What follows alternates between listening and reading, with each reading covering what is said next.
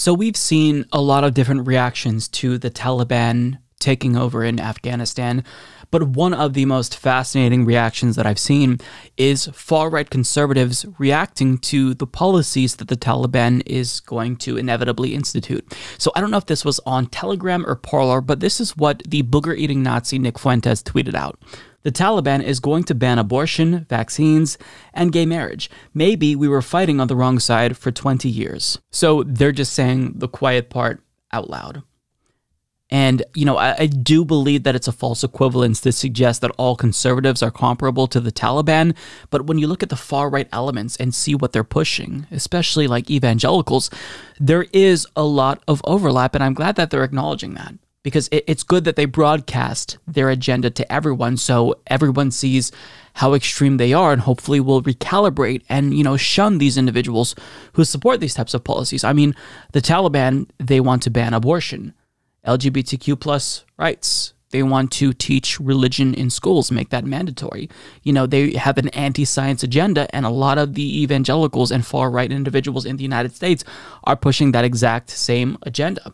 And it's not just like evangelicals and individuals like Nick Fuentes who agrees with this. A lot of neo-Nazis in the United States are vocalizing how interesting it is that the Taliban was able to seize power, and they kind of agree with them. And they're looking at the Taliban as, this sort of point of inspiration where if they can do it and it was relatively easy to overthrow the U.S. government, perhaps it's not that difficult for us to do the same thing, albeit here in a different context, perhaps under a different set of circumstances. So as Ben Makouch of Vice reports, I think Islam is poisonous posted an account linked to a former Proud Boys network on Telegram, an encrypted app widely used by the far right.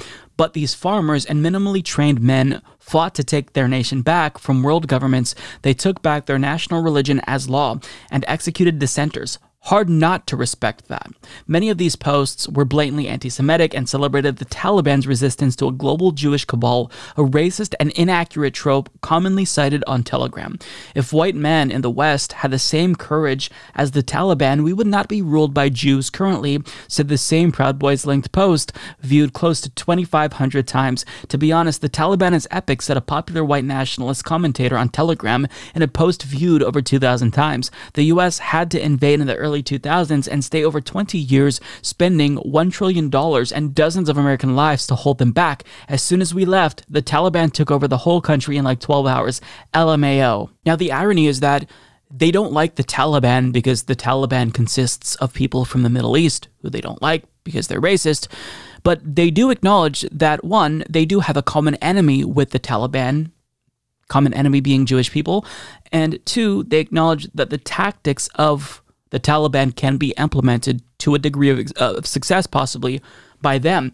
And that's really horrifying because you have, however, large a portion of the population openly suggesting that they utilize the same tactics that the Taliban used to overthrow, the government in Afghanistan here at home. And it's already the case that on January 6th, insurrectionists tried to stage a coup in the United States. Of course, they weren't successful, but that doesn't necessarily detract from their intentions, which was to stop a democratic turnover of power. So, to see them now openly, publicly applaud the Taliban and think, what if we did something like that here? Maybe the Taliban isn't so bad because there's kind of a lot of ideological overlap. I mean, we may not be Islamic, we may not be Muslim, but, this far-right Sharia law that they're, implementing, some of it seems pretty good. Like, I want to ban vaccines. I want to ban gay people. I want to, suppress the rights of women and minorities. It's just, it really shows you how prevalent extremism is and how brazen these folks are. I mean, think back 10 years ago. The most extreme elements publicly on the right, the Tea Party, even they wouldn't go so far as to openly cheer on the Taliban, right? But now, today's right-wingers are so far right, and this isn't all of conservatives, this is like the far right, this is neo-Nazis like Nick Fuentes and whatnot, but still for them to openly applaud this power grab by the Taliban because they view it as some sort of a blueprint as to how they may one day grab power in the United States and implement a similar style of government here, it's just something that is worrying, and we have to find ways to de-radicalize these folks because this is clearly awful. This is, wanting to do something similar to Christian Sharia law is something that the left has called out for a long time. Evangelicals have promoted an agenda that's very comparable to, these extremists in Saudi Arabia for a very long time.